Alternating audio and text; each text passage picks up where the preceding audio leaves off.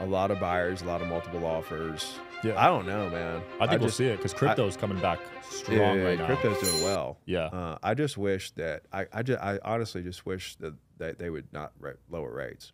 You don't want them to lower rates? Really? No, because it's just going to create the same scenario we were just in, right? Okay. So think about this: when they lower rates and all this demand gets released into the market, multiple offers everywhere, right? That's going to cause prices to go up. Inventory is going to come down. Right. What is that the definition of? It's inflation. So like, I just don't think it's time. I think they lower rates and we're going to get another round of inflation. I mean, that's just what I think. Okay, you know? so you wanted to hold steady for the next. I would love to. All right, guys, first guest from Alabama, Ricky Carruth. Thanks for coming on, man. Oh man, my pleasure. Representing the state. Yeah, Bama, roll tide. Yeah, what do you Actually, got? we just won the Sweet 16. We're in the Elite Eight. Oh, congrats. Yeah, last night. Other than college football, what are you guys known for? Basketball. Yeah. Nah, I live on the beach, so people don't know we have beaches. I just asked that. And we earlier. like, what are we known for? Like, I speak all over the country every week. I'm at a different place speaking to agents, Yeah. and I'll ask them like, what's the first thing you think of when you hear the word Alabama? You know, And it's always football, right? No, yeah, football and but like, you know, rednecks, mud. But we're not really known for much because we don't have any professional sports, you know? Right. Yeah, I didn't we don't think about that. we got much, but we got some of the cheapest property taxes, some of the cheapest properties. Okay. And I live on the beach and it's beautiful. It's basically Florida. Born and raised there? Uh-huh. Nice. So you've seen that appreciate a lot, I guess? Yeah, I mean, when I was growing up, there was no condos, Right. and now it's just a wall Wow. of condos. Yeah. That's cool. And is that where you're buying properties at, Alabama? Oh, why not? Like, if I were living in California, you know, I'd be screwed Right. because prices went up so much. The cash flow is not there. I know guys in California, they don't buy where they are. They buy where I am. Yeah. Because of squatters, too. Well, there's a lot of stuff wrong with California, but where I'm at, dude, property taxes are cheap, cash flow's good, the prices are good, you know, and I know it, you know, so I just buy stuff right around where I live, Nice. and it does well. That's cool. You know, so and it's all the properties I buy are like 10 minutes from the beach, so it's got that beach allure, you Right. know, so people are moving there Yeah. because they want to be close to the beach. We're building a $150 million high school. Damn. You know, it's a small town, dude. Like Gulf Shores and Orange Beach, it's about 30,000 population. Wow. The whole town? The whole both towns put together. Holy crap. Yeah, but we've got yearly we have about 8 million visitors, which Damn. is more than Hawaii. That's the biggest ratio of residents to visitors I've ever Yeah, heard of. yeah, it's insane. And so, like, we have this huge second home market, which is, I was a real estate agent for 20 years, and that's all I sold, really, was just Gulf front condos and stuff. And then I got into coaching agents and buying properties and stuff like that. But yeah, it's a very small town, and it's growing, but we're building a $150 million high school. And I just bought 3 acres on a corner piece that's literally like 5 miles from where the new high school is going to be, 10 minutes from the beach, a mile from a new bridge they're fixing to build. I'm fixing to build apartments there. So That's smart because you know what's being built, so you know the value's going to go dude, up. there's no apartments being built in Gulf Shores right this second. It's growing like crazy. They're about to build a high school, a huge commercial, like restaurants and condos and stuff, literally a block from this property. And nobody's building apartments. There's a lot of single family homes being built that are being rented out. So there are rental units being built. I actually bought a bunch of those last year, a bunch of brand new single family homes, D.R. Hortons, that do well. But yeah, it for me, it's fun because everybody's like, oh, it's so rough. And I'm like, well, I'm buying stuff and cash flowing over here, you know? So I'm kind of spoiled being down there. That's a good, I guess that's, I mean, like I got the beach and I got great investment properties. So, That's you know, both. I mean, there's something good to be had in Alabama. It's cool to see you investing in your own community too and giving back to your own community. Oh yeah. Yeah. That's a big part of it too, is like I know some of my renters, you know. Nice. Yeah, so, it's a small town. small town. Yeah. Yeah. Wow. So you have no plans on moving then? You're going to stay there, stick it out? Dude, we've thought about like I went to LA a month ago, and I got so much done. Like I did like 4 podcasts and met all these people and did all this business. And I'm like, bro, if I was living out here, it'd be over. It sounds like LA for sure. And I'd have I could do so much stuff. But we've thought about it, you know, like Miami or something like that. We love New York, but we just love it where we are. We've thought about going, but you know, we'll do something. But like, I got a 4-year-old daughter, you know, both of my wife and my parents live there, you know, so we got a really nice house. Like our house here would be like $5 million. I bet. You know, we bought it for 1.1 before the pandemic. It's worth like 2 now. And that's a lot for Bama. Yeah, I bet. Yeah, that sounds like poured in place mega concrete. Mansion. It's on an acre. It's in a gated community on a golf course, 10 minutes from the beach. Golf cart ride to like huge shopping centers and stuff. That's awesome. Like, like as much as opportunity is out there, but like, you know, like social media really kind of makes it such a small world where, yeah, I could go out there and do a bunch of stuff, but I could just fly into Vegas and do a bunch of stuff like this. I'm going to golf with Pineda right after this. And I had a bunch of meetings yesterday, so just I'm always moving around. It's the balance we play, right? Give up your house for a better area, like living in LA, but then you'd have to live in like an apartment and pay the same price as a house, or go to Montana, go to Alabama, the get cost a nice of living house. and stuff. Yeah, I mean that's one thing. I don't know, man. Like people make decisions. You know, I've never really moved around. I know I have friends that like live in a different place every year. You know, whatever. You know. Yeah, I think Vegas is decent because it's a little pricey, but you got Vegas. It's not as bad. It's not as bad as Cali. Yeah, and I know a lot of people that came here from Cali, and they're like, "Oh man, this is like a dream come true." You know, as far as prices and stuff. So I don't know. I like, honestly, I almost kind of like my lifestyle where like I can come in, do things like this, you know, have some meetings, see everybody, breathe the air out here, and then go back home. Yeah, you know. So, I feel that. What would your advice to me be? I'm looking to buy my first house probably later this year. What are you buying it for? What do you want to buy a house for? Personal house to live in. Yeah. You think it's I'll probably do it now. Right now? Yeah. Yeah, because inventory is building, you know, which that's good. But like there's still a lot of pockets in the country that are getting multiple offers on properties. Pockets. Like the demand is there. Big time. Like there's a lot of people that want to sell but can't because of interest rates, and that group is growing like crazy. Yeah. And then there's a way more first-time home buyers than we've seen since the baby boomers. Wow. Yeah. Just the amount of 33-year-olds. If you look at the birth rates, you know, in the 90s, it just spiked. And like those people are in their mid-30s now. Well, that's when people buy homes. So you've got first-time home buyers, like this massive wave, and then you've got the trade-up sellers who they hate their home more and more. Like there's a huge group of them that need an extra bedroom, or they'd love to be on the water or whatever. They can't sell because interest rates. So like there's all these people that want to buy and sell, but they really can't. And when interest rates come down, it's going to be, you know, and like right now, there's 650,000 houses for sale in the U.S. Pre-pandemic, it was like 1 to 1.1. Yeah. So we're like half of where we were, but we're higher than where we were the past couple of years. So it went down to like in the 300,000s, and then it's crept back up the past couple of years, and now it's coming back up, but we're still so far away from where we really were, which was kind of low itself. And so when they start lowering rates, if they start lowering rates, you know, we already got multiple offers happening. It's just going to become more widespread. Right. We're going to kind of be in the same boat because all this demand that's sitting there, you know, they're all going to come out at the same time, and that's going to reduce, you know, inventory again. It's like for me, I would much rather than wait till inventory actually got back up to at least pre-pandemic levels, like 1.1 to 1.1, before they started lowering rates. I mean, you know, that's what I mean, as an agent, it's like you're fixing to make a lot of money because when they lower rates, it's going to be a surge. Right. And there's more inventory than there has been for the past couple of years. So there's going to be a lot of transactions happening.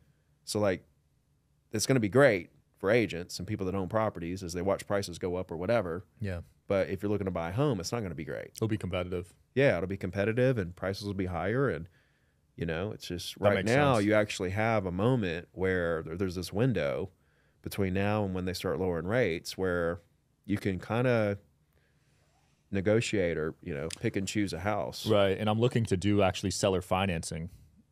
You're looking to make an offer for them to finance the house. Because I don't think I'd be able to get the loan I want through a bank. Why not? Because I want an expensive house. And all my money's in crypto. Oh. Have you done any seller financing before? Yeah. What do you think of that? It's fine. It's no different than the bank. Okay. I mean, they're just the bank. You know, the cool thing is it's not as regulated as the bank, and you can negotiate a little better, right, you know, with the rate and down payment, and you know, there's a little more flexibility. It's actually better if you can find a seller that will do it. That's what I was thinking too, and work with you on it. Yeah, but finding the seller that will do it really narrows your pool. Yeah, your pool. Yeah, a lot. Okay.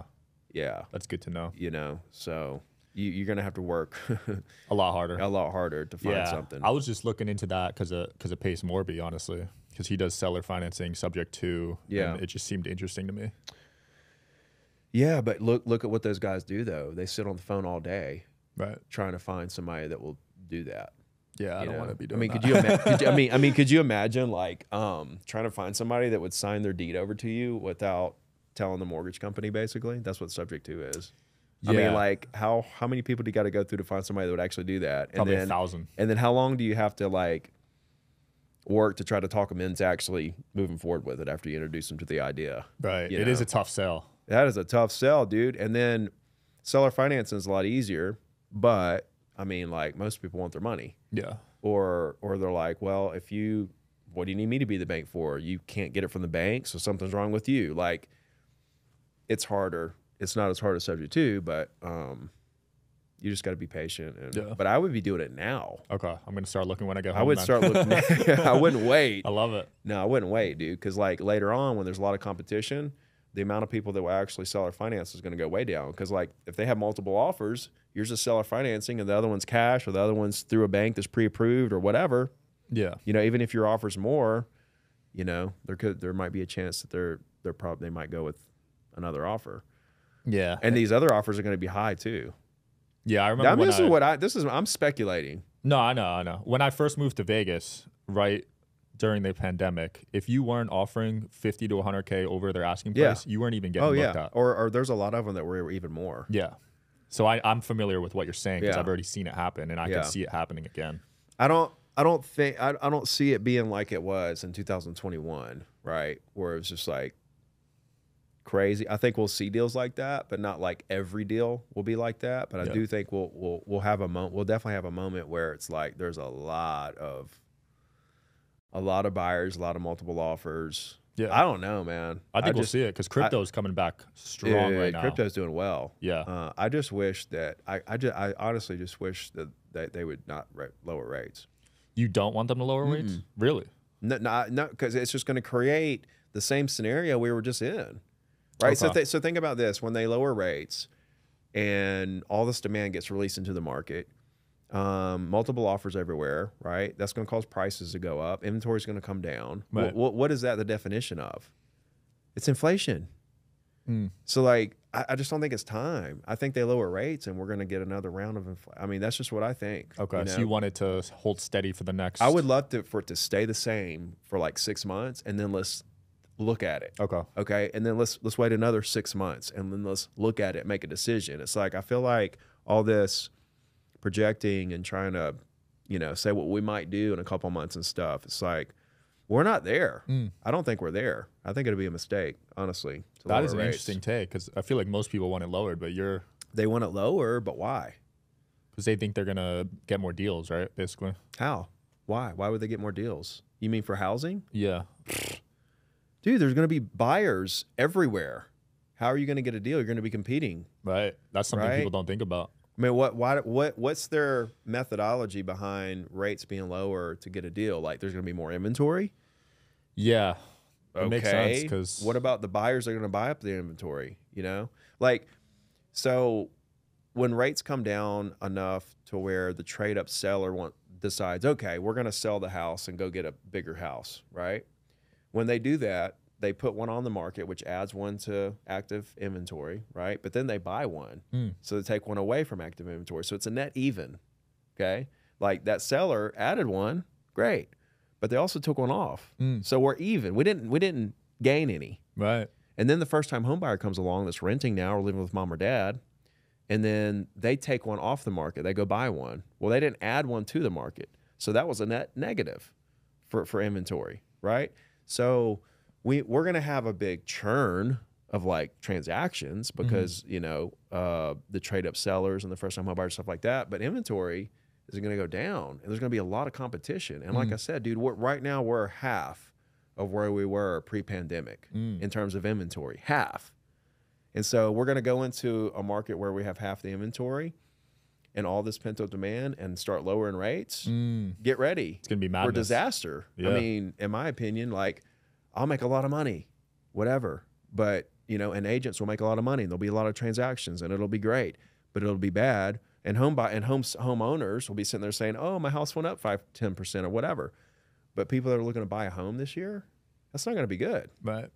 And that's what I'm worried about, right? Yeah. Like when that imbalances out between, and the buyers kind of have a disadvantage, I just think they should wait till, like, I'd love to see inventory get back to where it was at least pre-pandemic. That'd be amazing, right? Because if you know, because then if they lower it and we have a frenzy, well, we got a bunch of inventory. If we crush inventory, like then we like get all these buyers through the system, and then we still got inventory left. Versus right now, we bring these buyers through the system, we're going to go right back down to, you know, 300,000-400,000 units. Yeah, for sale. I didn't know only half the inventory was listed compared to pre-pandemic. That's a big decrease. Yeah, and it was lower. It was half of where it is now. Wow, so 25%. Yeah, it went down to in the 300s, Crazy. like 350,000, and then 400 and 500, and now 650. Is that because they raised the interest rates so high that people just weren't even listing their homes? Yeah, exactly. That makes sense. So no. What it was is that when they reduced the rates, right? When they reduced the rates down to 0, and you could get a mortgage for literally 2.7%. Yeah. It made everybody go buy a home. So that rush of people who went out and bought a home to take advantage of those historically low mortgage rates, right? They like everybody in the country bought a house. And if they didn't buy a house, they refinanced their house at the low rate. Okay. So what happened is everybody now reset their rates at the like 2 or 3 or under 4%. Okay.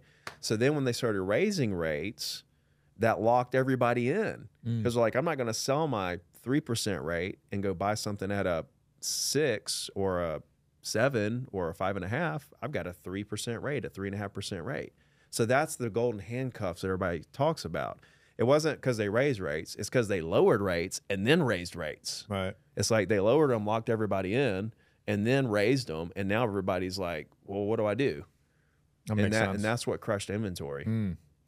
So this NAR settlement, what exactly happened there? Could you explain what went down? So the basis of the suit is that, how can I say this in layman's terms? Because so many people, like there's so many, like the general public, like there's so many misconceptions about this. When you go to sell a house, the way that it's been is that you sign a listing and it's like 5 or 6%, let's just say, for example. Yeah. And normally like the buyer agent gets half of that. Well, the problem, the reason that they brought the suit up was because the lawyers came in and said, wait a minute, that breaks antitrust laws, the Sherman Antitrust Act. And basically saying that the buyer, the buyer they're not able to negotiate their agent's commissions because it's already figured into the deal. The listing agent and the seller basically negotiated what the buyer agent is going to get, which ultimately is what the buyer should be paying, right? Yeah. You follow? Yeah. Like it's already figured in. And so, but the reason all this happened was because back like 40 years ago, 50, 60 years ago, there were tons of lawsuits, right? Because buyers, they were getting ripped off because they were basically unrepresented. Got it. Right? They were just going straight to a listing agent, and listing agents represent the seller to do what's best for them. And the buyer. So the seller was keeping the 5-6%. No. They were paying the agent whatever the listing agent. I'm saying the buyer didn't have their own agent looking out for them. Got it. Right? And in that world 40, 50 years ago, the buyer was unrepresented. They didn't have an agent. They just went straight to the listing agent. Why is that? Well, because they didn't want to pay for their own representation, so they go straight to the listing agent who's looking out for the seller. So now me as a buyer, I'm going to you you're looking out for the seller's best interest, right? But I'm dealing with you. You're not looking out for my best interest. You're looking out for the seller's best interest. Right. So what happened is because they're looking after the seller's best interest, there was a lot of the buyers felt like they got ripped off in certain situations, on price or inspections, or there was something wrong with the foundation or whatever. So all these lawsuits were popping up, these little lawsuits, the buyer suing the seller or whatever. And so, the National Association of Realtors, they came along long before all this, but they eventually, because of that, implemented this rule, clear compensation rule, where, here's MLS, right? Here's a central network where agents can advertise their listings to each other privately so that everything all these other agents have for sale, and you can help them sell them. And to be a part of this and to be able to put your listings in there, you got to at least offer $1. You got to offer something to the buyer agent. And we have this field. This is buyer agent commissions. And this is what you're going to pay the buyer agent if they, in fact, bring a buyer that closes on the property. So they put that in place so that the buyers would have so that buyers could have representation without having to come out of their pocket. And that way every buyer would have representation, their own representation, looking out for them on every deal. So, but now we're basically forcing sellers to pay the buyer's commission. Okay? And so this happened like 30, 40 years ago. Yeah. This came into play. So this has been brewing for a long, long time. And it's finally come to a head. And so basically, here's the like just one sentence overview, right? The way that we've been operating does break the law, the Sherman Antitrust Act. It does, because like we're basically forcing the seller to pay the buyer agent commission. Yeah, that breaks the antitrust law. Period. But the catch-22 is that the system that we have in place right now is best for consumers. And so that's the catch-22 of this whole thing, right? Because it gives buyers representation every time of their choice. Right. Whereas when you take that away, which is what they're in the middle of doing, now the buyers are going to have to come out of pocket. They're going to say, no, I'll go straight to the listing agent, and we're going to go through this whole cycle over again. Where now the buyers are going to be dealing with somebody who is looking out for the seller and isn't looking out for their best interest. And when a buyer comes to a listing agent as an unrepresented buyer, the listing agents are going to say, I'm advising you to go get your own representation. Yeah. Right? If you don't want to do that, that's fine. But I need you to know I'm looking out for the seller. And I'm trying to get them as much money as possible and get them the best deal possible. I can't consult or advise you. I can write the contract for you for this much. Here's my fee for that. And sign this, saying that you realize that I'm looking out for the seller. You're unrepresented. I'll write the contract if you want, or you can write your own contract and send it to me, whatever. But I'm looking out for the seller. Wow. That's the world kind of we're moving towards. And if the buyer wants their own representation, they'll either A, have to pay for it, pay the buyer agent for their own representation, or they can put in the offer for the seller to pay. Like the DOJ and the plaintiffs and the class action lawyers, they're not saying that they don't want the seller, they don't care if the seller pays the buyer agent commission. They're saying they don't want them to be forced into doing it every single time, which is what has been happening. Got it. Right? So like they're going to take the buyer agent commission field out of MLS. That's what they're proposing. Wow. Yeah. That's a big change. Where you can't put it in there. It's going to be a big change. And they can offer it through saying seller concessions, like we'll pay X amount of closing costs or whatever to go towards buyer agent fees and, your prepaids and everything else. So they're not saying that you can't pay it, if you want to, but they just want like more clarity and more transparency around like, you don't have to, right? And we're not going to make you. And so that's really what it all comes down to, man. It's like we're going into a world where as a buyer, you're either going to have to like go get an agent, sign a piece of paper saying you're going to pay them this much. Agents might start taking retainers, but you can go straight to the listing agent. Now, what's interesting is that right now we're at an all-time high with the amount of information consumers have, buyers and sellers, right? Yeah. So like a buyer looks on Zillow, a buyer does their research or whatever. They literally know more about the house and stuff than agents do, because they're zeroing in on that house or that subdivision, where we're kind of like, we're looking at the whole market. We got a bunch of buyers. They've went really deep with this one property. They know all the past sales and history and owner's name. They know everything, right? So we're at an all-time high with the amount of information consumers have, buyers and sellers. But guess what? We're else at all-time high at? The amount of people who choose, it's their choice, to use a real estate agent. It's like, you know, a lot of people are like, well, what do we need agents for? We got Zillow, we got this, we got that, we got all this stuff. Well, that goes against data. We have more information now, but we're also at an all-time high with the percentage of buyers and sellers who choose by their own choice to use an agent. Why is that? Right? They got all the information. Why can't they just do it on their own? It's their choice. They don't have to use an agent. They can just go sell by owner, buy by owner. They can do whatever they want to do. Right. Well, with all this information, it kind of creates confusion because there's so much. It's almost Chinese, right? At that point, right? Yeah. You almost don't even know, like, what am I looking at? This is a lot of stuff. And it actually confuses them even more, is what I'm thinking. And it causes them to say, like, this is way over my head. I can see that. There's also like fees and stuff you got to worry about. Yeah. They don't know. That's the thing. Like, so I had a for sale by owner. I sold this guy's property a long time ago. We're like great friends. He called me and he's like, well, I'm going to buy this other condo. I was like, go do it. And then he called me a month later and he's like, we're buying it by owner and we're selling ours by owner. I'm like, awesome. Cool. I don't care. He's like, we got an offer and I want to run the scenario past you or whatever. I'm like, okay. See, now we're venturing into what agents do. See, like, people think we just open doors and turn on the lights and find buyers. No, you can do all that on your own and it's easy to do. Yeah. Where our value is making sure that you get the best deal possible. Right. And consulting you through that deal. So he calls me and he's like, here's the deal on this contract. I'm like, wait a minute, man. I was like, I get you're trying to save money and everything, but this is what you need an agent for. Like, you're wanting to sell by owner and you're wanting to save money on the commission. But now here comes the contract. Now what are you going to do? He's just like a fish out of water. He doesn't know what to do with it. Right.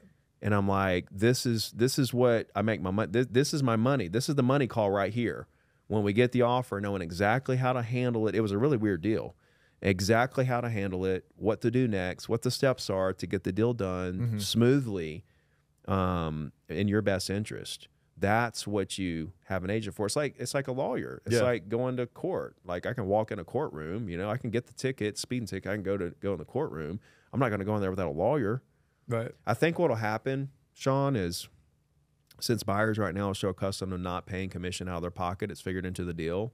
When this goes down and they're told you have to pay us now, they're going to say, I don't need you. Right? That's what they're going to say. Yeah. And then they're going to go straight to the listing agent and buy homes. And in the beginning, I think it's going to be a lot of buyers that do that. Right? Yeah. And then I think over time, like 2-3 years down the road, we're going to see that stat reverse. Like, say 80% of the buyers say, I'm just going to go buy straight from listing agent. 20% still pay their agent or whatever. Yeah. I think that stat will reverse. It'll be 80% of people who pay for agents, the buyers, because what's going to happen is they're going to go out there and do it on their own and realize, oh shit, right? They're going to get into these situations. Now, a lot of people go and they buy straight from the listing agent. I talk to them all the time. They're like, oh, I do it all the time. I don't need and I'm like, great. There is a good 10% of people who do that. But here's the thing. You may do all right on this deal and the next deal or whatever, but you're going to run into a situation where something happens. Right. Right. And you're going to wish to God that you would have had an agent. Then another part of it is like when a seller sells for 6%, it gives 3 to the buyer's agent. What they're doing is they're going to reduce that to 3. They're going to say, we're not paying the buyer agent anymore. We're just going to pay 3. We're going to list it for 3%. And so the seller saves that 3%, right? Yeah. But then when they sell the house, what are they going to do then? They're going to go buy a house. So now they either got to pay an agent, right? So they save the 3%, but now they're going to have to probably pay whatever they negotiate, or they can go straight to the listing agent and not be represented, right? But it's like, I could go on and on about it, but when you sell, like the plaintiffs, it was hilarious in court, the stuff that they were saying. Like this one lady, she was like, I sold 4 houses and I bought 5. And I'm like, well, wait a minute. Like you're ahead because you paid, you bought 1 and you sold 4, but you bought 5.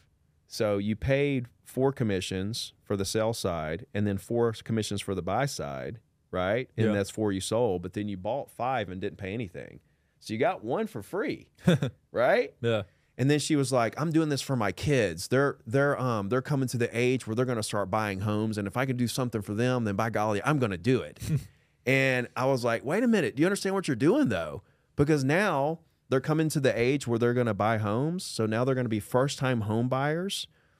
When they do that, being on the stand and being a plaintiff for this case are putting your kids in a position where they're going to have to pay out of their pocket for an agent or go unrepresented as a first-time home buyer. And the first-time home buyers, that's who's really going to get screwed here. Yeah, because they don't know how to buy. They don't know, man. And like they're going to be really like a fish out of water because they don't know how to buy, and they're not going to realize how much they need an agent, so they're going to try to do it on their own, and it's going to be a mess. Wow, so they need to figure out a fix for this then. Dude, the lawyers don't care. They just want money. They just want the money. They're making hundreds of millions. They want to drag it out. They're making hundreds of millions on this. Damn. That much? Dude, NAR just settled for $438 million. Holy Remax settled for $55 million. Keller Williams settled for 70-something million. Damn. Anywhere settled for $85 million. Compass just settled for like $57 million. They're going after these. They're not done. Like there's all these brokerages still in the suit that have to settle out. They have to settle out. Because the thing is they lost for $5-point-something billion, which nobody has. Right. Nobody in the industry has that money. Bankrupt. You can't even appeal it because you have to put the money up. Yeah. So everyone's just settling out. But you know what? Home Services of America, I believe it's Warren Buffett that has it, and so he has the money. So he's fighting it. He's still in it. He's the one left in the Missouri case that's still like in there. He hasn't. Home Services of America hasn't done anything, and I'm like, it's Warren Buffett. You know, like the brokerage doesn't have that money. You know, but he's got the money. Right. It'd be interesting to see kind of what he does. But yeah, the lawyers don't. They're just like they found a loophole in this thing. They're like, here we go. Like we're about to get us a payday, and we don't care what the aftermath is for first-time home buyers or whatever. So it's kind of a weird thing, man, because like, yeah, we were breaking some laws there unintentionally for the betterment of society. Yeah. But it was the way it was set up was best for consumers. Dang, that's crazy. Ricky, that's been an interesting story, man. Anything you want to close off with or promote? We talked for 20 minutes about that. Yeah. Nah, man. Appreciate everything you do. Nah, dude, I'm just out here. I'm coaching agents more than anything, and just buying as much real estate as I can, and running teams, and traveling and speaking, and just hanging out with the fam. And I've really come into a place where like I've always like I got in 2002. I was 20, made a meal real quick and lost it all in the crash. And I was bankrupt, homeless, sleeping in my car, eating out of people's refrigerators and stuff, and went back to roofing houses and everything.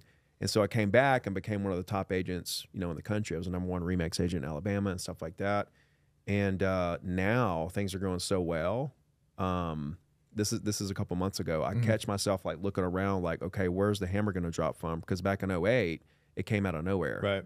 And so I have PTSD from that. And so I'm like looking around like, what's going to happen now? So that anxiety, that money anxiety, had me getting up, just like if I was a teenager, like trying to make it, even though I've made it.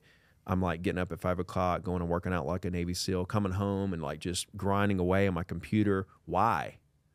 It's because I'm worried about I'm going to lose everything I got if I don't keep pushing out content and making these calls and coming up with these things and doing Zoom calls and answering DMs and doing all this stuff. And I finally got to a point where I realized, wait a minute, like I've got PTSD from this and I have money anxiety and I am worried. And so I had to take a step back, man. And like back in 2008, I read 100 books.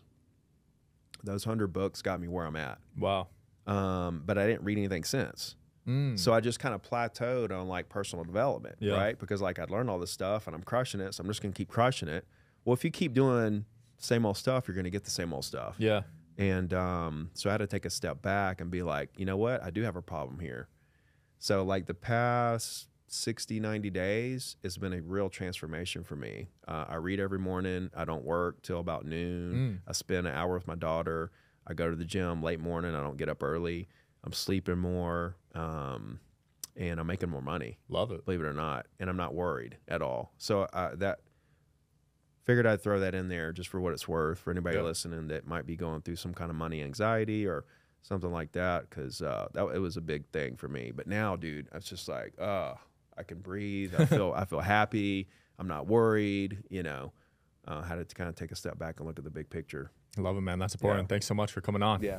Pleasure, bro. Yeah. Thanks for watching, guys, as always. See you next time.